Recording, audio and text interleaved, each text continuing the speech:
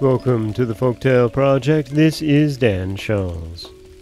Today we have Chapter 3 in the story of Bee, Princess of the Dwarfs.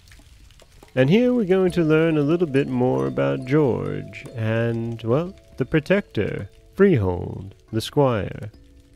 This is, which deals with education in general, and that of George in particular. George grew up in this castle next to Bee, whom he called sister in the way of friendship, though he knew she was not so. He had masters to teach him fencing, riding, swimming, gymnastics, dancing, hunting, falconry, tennis, and generally all the arts. He even had a writing master, an old clerk, humble in his ways but inwardly proud, who taught him various styles of handwriting. The more beautiful the style was, the more difficult it was to read. George found little pleasure, and consequently little benefit, either in the lessons of this old clerk or in those of an old monk who gave grammatical instruction, using the most barbarous terminology. George could not make out why he should take the trouble to learn a tongue he could talk by nature, which is called the mother tongue. The only person he liked being with was the squire, Freeheart, who, having sought adventures all over the world, knew the customs of men and of beasts, described all sorts of countries, and composed songs he did not know how to write down.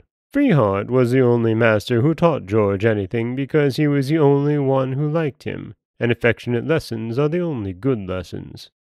But the two pedants, the writing master and the grammatical master, who hated each other with all their heart, united in a common hatred of the old squire, whom they accused of inebriety. It was true that Freeheart was rather too fond of going to a tavern called the Tin Jug. There he forgot his cares and composed his songs. He was certainly in the wrong. Homer composed songs even better than Freeheart, and Homer only drank spring water. As to troubles, everybody has them, and it is not drinking wine but giving happiness to others that effaces them. But Freeheart was an old man grown grey in the wars, loyal and meritorious, and the two masters ought to have hidden his weakness instead of reporting them with exaggeration to the Duchess. "Freeheart is a drunkard," said the writing master, "and when he comes back from the tavern called the Tin Jug, he describes in the road large S's as he walks. I may say that this is the only letter he has ever shaped, for this drunkard is an ignoramus, your grace." The grammatical master added, "As he staggers along, he sings songs that offend against every rule and follow no received form. He is totally ignorant of synecdoche, your grace."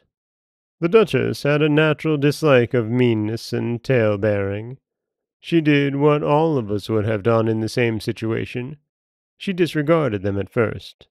But as they kept on repeating their reports, she ended by believing them and determined to remove Freeheart. However, to make his exile honorable, she sent him to Rome to get the blessing of the Pope. What made this journey so long to the squire Freeheart was the large number of taverns haunted by musicians which lay between the Duchy of the Clarides and the Papal City. The story will show how soon the Duchess was to regret that she deprived the two children of their most reliable protector. And that is Chapter 3.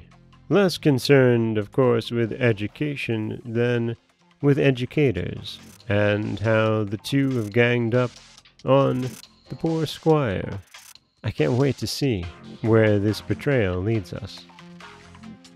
This is Dan Scholz of the Folktale Project. Don't forget that you can subscribe to the podcast on Apple Podcasts, Stitcher, Google Play, Overcast, anywhere you like to get your podcasts.